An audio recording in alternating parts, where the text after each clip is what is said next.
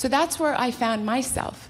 There I was in the emergency department, treating patients as they came in with COVID-19.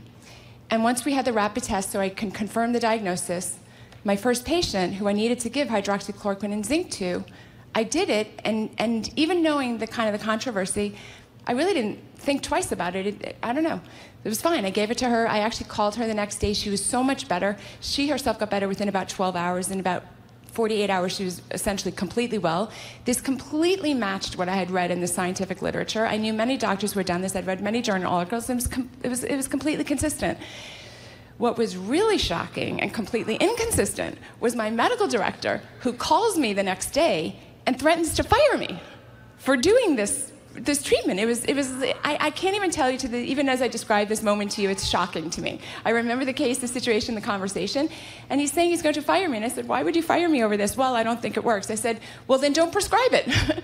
You haven't read the science the way I have. I know it works. You'll change your mind in a couple of months when, you get a little wiser.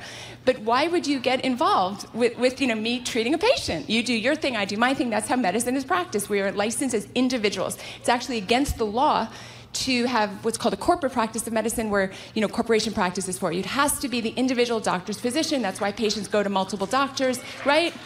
No.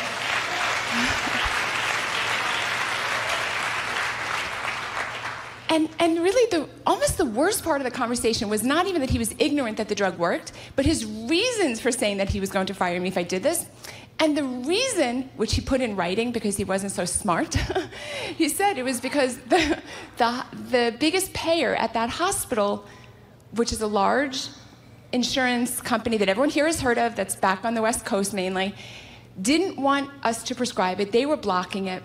So that payer, insurance company, was pressuring the hospital that their doctor shouldn't do it. It had nothing to do